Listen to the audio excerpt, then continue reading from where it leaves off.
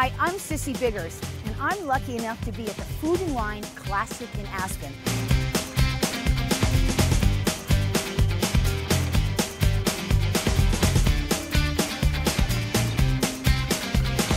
I'm here to share with those trendsetters the latest in plastic innovations and how it's completely changed the way we prep, we store, and we serve our food. Look for this latest trend when it comes to wine bottles, now available in plastic. It's crazy, I never thought I'd see the day, but they actually are beautiful bottles that look like glass, light as a feather. Yeah. They hold 33% more wine. They're greener because they're easier to ship, lighter to ship. They're disposable and recyclable.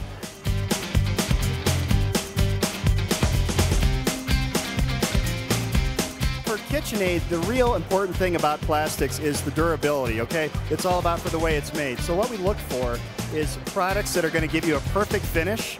So you'll see, some of our blenders, for example, the polycarbonate that we use in that. We want to get a really clear, perfect, glassy looking finish, but it's also got to be tough. Tell me about plastics and silicone when it comes to making the most amazing chocolate. I'm one of those guys who start to do pastry and chocolate before silicone was used in kitchen. Now you can pour sugar on a silpat with a silicone-based product, and the sugar will never stick. It will always come out. Always with cakes.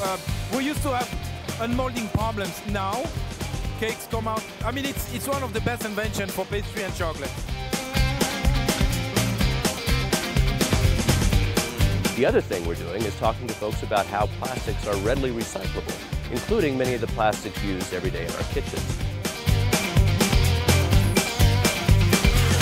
Tell me about some of the techniques in the kitchen and how you incorporate silicone into your cooking, Harold. Well, we use a lot of our hand utensils because of the heat resistance and the fact that, they're environmentally sound. With silicone, you don't have to worry about it. It's heat resistant and just makes everybody's life a lot easier.